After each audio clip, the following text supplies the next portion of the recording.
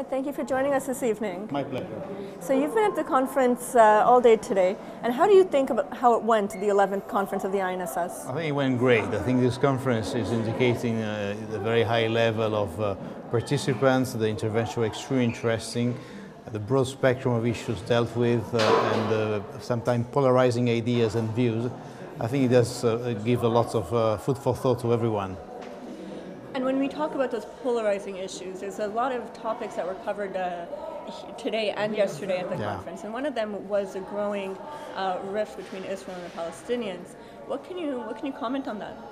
Well, I think we just now listening to a debate between members of the Knesset from different parties, and you can see how divided they are on the future of Israel and, of course, the implications of the solutions vis-à-vis the Palestinians will have on the identity of Israel. I think this is a topic I've been we've seen them throughout the conference. It's clearly something that is of great importance for the Israeli. I think it's right. I think it's important there's a discussion. And this type of conference will help perhaps to come with better ideas on how to deal with the future. I heard many people invoking a two-state solution, which is what we think is the only viable solution to resolve the conflict. And I hope that this type of ideas will make their way through, and I think they remain a majority in Israel at the moment.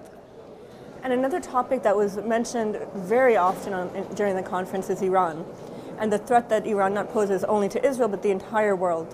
And the EU has been working tirelessly along with the United States and along with the entire international community really to try to stop Iran from their nuclear program. But there's other parts of the deal which Israel and the US think is not enough. Especially their ballistic missile program. Can you touch on that a little bit? Yeah, I think the Iran issue is perhaps one that polarized less the debate. I think everyone agrees that it's an issue that causes concern, and particularly in Israel, people, I think there's across the spectrum there is I think they're sharing this concern. The question is how to address the issue.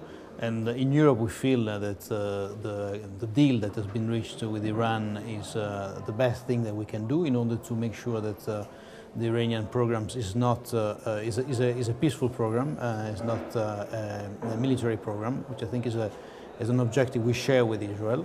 And we think that the regime of verification which has been put in place is very strong, is as strong as actually ever put in place, and has been verified already 9 times by the International Atomic Energy Agency.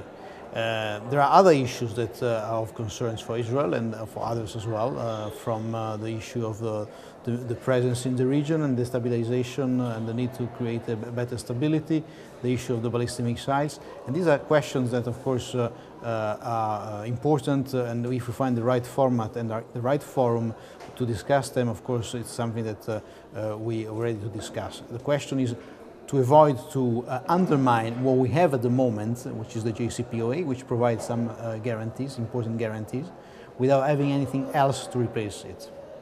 Thank you so much. My pleasure.